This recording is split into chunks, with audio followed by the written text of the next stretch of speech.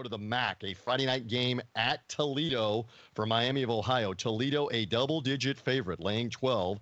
The total is 158 in this matchup. Kyle Hunter, I am right back to you for thoughts on this tonight. You're going to have an official play. What stood out for this one on the sheet?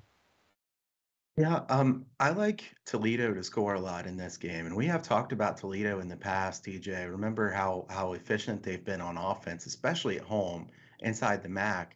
Miami's one of the shortest teams in the MAC. They really struggle, no shot blockers, paint protectors at all. Toledo gets the basket early and often.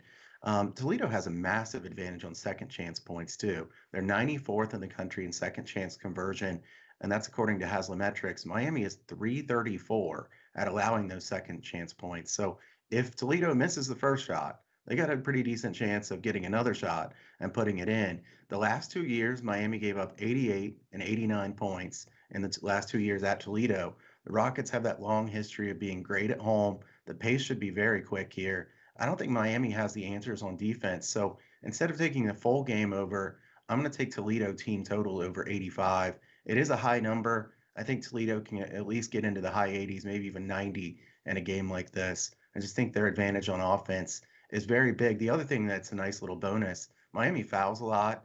Toledo shoots 76.3% from the line. So if they end up at the line at the end of the game, I like our chances here.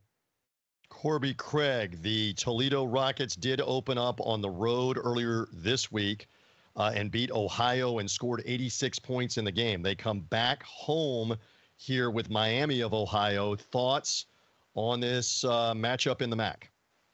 Yeah, just one little thing in the chat. This is completely opposite of what we were talking about earlier, but we have a reunion in the chat. I mean, it looks like we have all the OGs of the BetUS community. We got Mark, Ed, and Scott in the chat, which just never happens at this point.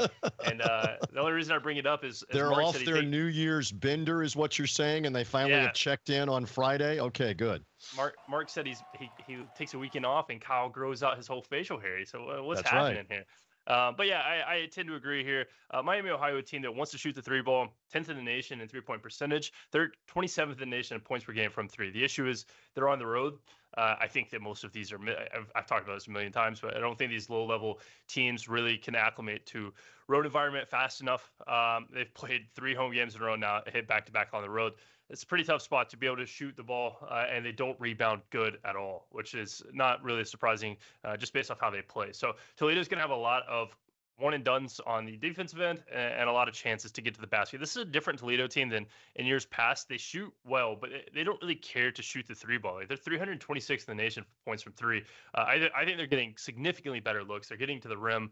They're getting foul calls. And I don't think that stops. Kind of the thing that I've talked about all year at this point is teams are leaving in kids all game, and Toledo's no different. They're leaving in their kids until 2 minutes left in the game, even if they're up 20 to try to run up score. They want to look like a fun school to go to for the transfer portal in next year. So they're always going to try to run up score. I think they have plenty of chance to do that here. I bet some Toledo minus 11 last night. I don't think that's available anymore, but just knowing that is kind of the same idea as the Toledo team total here. I think this is fast-paced. Toledo gets it done. And again, in the sample size over their last few games, going back to the Northern Iowa win mid-December, in that game they scored 84. They beat Marshall scoring 88. They lost to Vermont, got blown away by Vermont, 86-60. But even in the West Virginia game last week at West Virginia, 91-81. They got 81 in defeat in that one, and then again 86 for this week. If you're looking at what Kyle Hunter is looking at, which is the team total for the Toledo Rockets, he says over the 85 tonight in this battle with Miami of Ohio. Toledo trying to get out to a quick 2-0 start in the Mid-America Conference.